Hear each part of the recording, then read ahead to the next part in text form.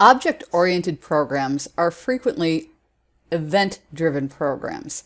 That means that they respond to something happening. For example, your word processor couldn't follow a flowchart because it doesn't know what you're going to do next. It's event-driven.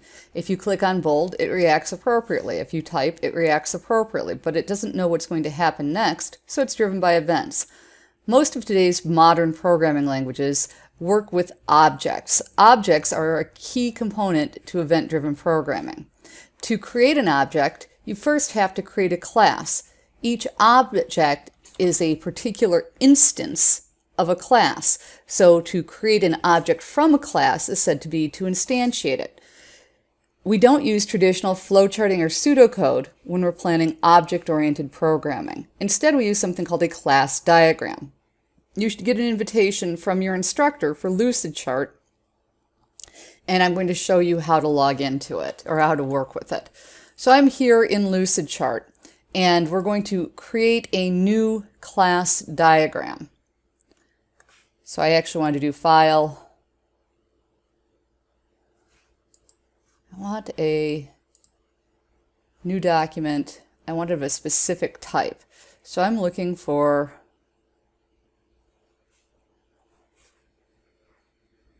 UML. Class diagrams are part of the unified modeling system. And it doesn't look like they've got a very simple one, so we'll just go ahead and create our own from a blank UML. We have flowcharting stuff here on the side, which we don't need, containers, which we don't need, UML classes. This is what I want. This is your typical class diagram. So I'm just going to bring it out here into Lucidchart, and let's go back and look at our assignment again. Personal data, name, address, age, and phone number. Alrighty. So we're going to call it personal data, and we're going to have name,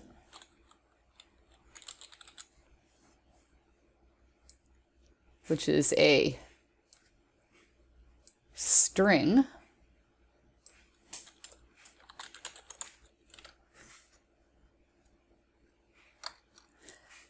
now the plus and minus things in front of these mean something. Minus means that it's private. Typically what you want to do in all programming languages is make your data private, but your methods to access the data public. So public items will be represented with a plus sign. So we have name, which is a string. We have address, age, and phone number.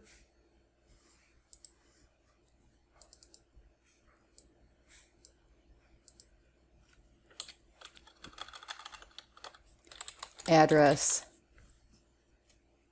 which would be a string.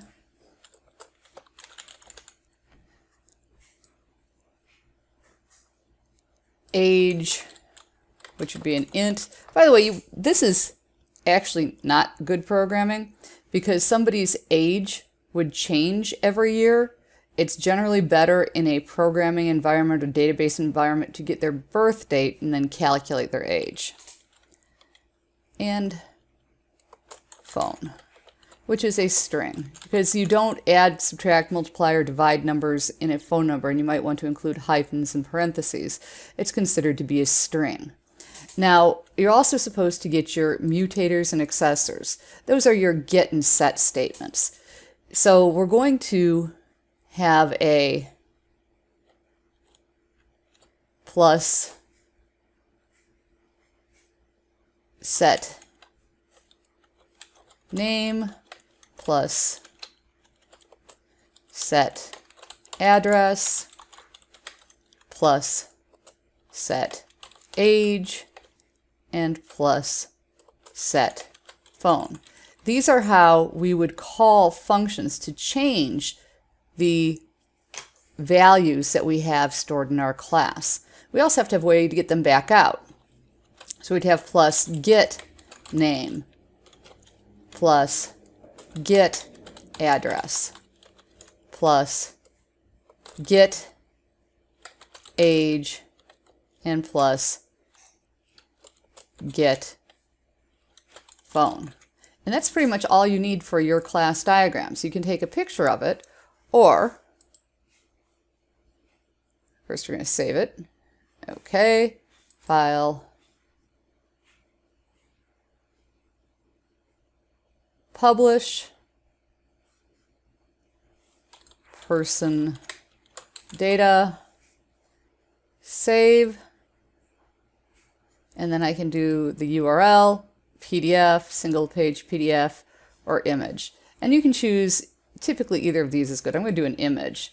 I'm going to do it as a ping, I'm going to do screen view, and I'm going to publish the section.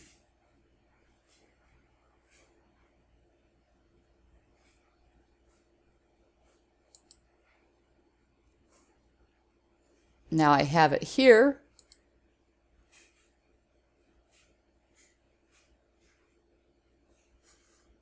In theory.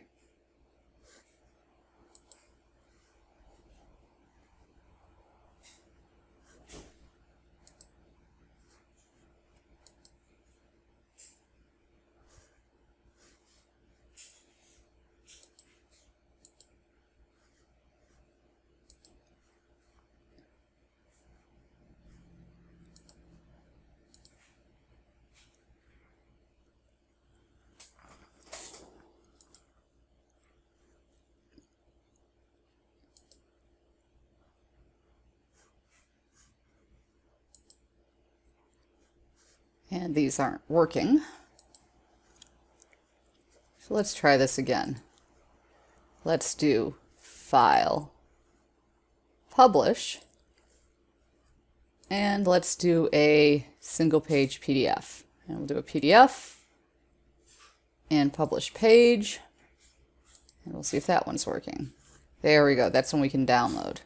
Okay, so go ahead and publish it that way. And this is what you'll hand in as your class diagram, and you'll need to do that for each program moving forward that's based on classes.